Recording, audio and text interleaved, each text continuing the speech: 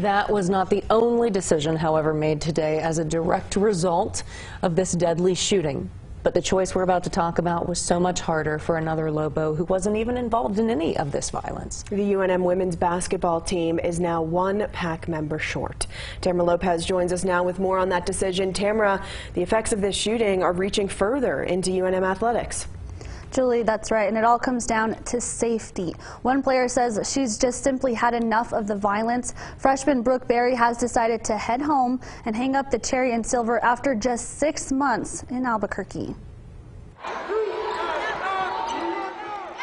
Lobo women's basketball is back in the pit Tuesday night, but they'll be missing one of the pack. Tuesday afternoon, freshman Brooke Berry announced she's leaving UNM. In an Instagram post, she said, quote, "Due to the 2 shootings that have occurred at my apartment complex, as well as the on-campus shooting, I am saddened to say that I will be leaving the University of New Mexico. My family and I feel that this is the best decision for me and my safety." Berry is not the only student to express concerns about safety. After that happened, a lot of people just were not really in the mood to be in big crowds anymore, I think, so it kind of made the student body not very happy. Last week's on-campus shooting ended with 19-year-old UNM student Brandon Travis dead and a 21-year-old New Mexico State basketball player injured.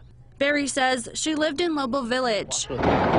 Just this summer, we reported on this shooting, captured on TikTok in the Lobo Village parking lot. Even though the violence drove her away, she says she's thankful for her time at UNM. The violence had many students shaken up. This weekend, we spoke to UNM student Dylan Farrell, who heard the gunshots from the deadly shooting. What did you tell your parents after they said they wanted you to come home? I told them that I know that, this violence, it can be scary, but I still enjoy going here, and I don't want to have to transfer schools. So I hope that we can figure out a way to stop having violence like this on campus. Now, Berry says she's already on her way home to Montana and says she will be weighing all of her options in the coming weeks. She will enter the transfer portal as well. And at today's press conference, Athletic Director Eddie Nunez says he wishes Berry the best in her career and he understands that hard decision, Julie. Okay, Tamara, thanks for the update.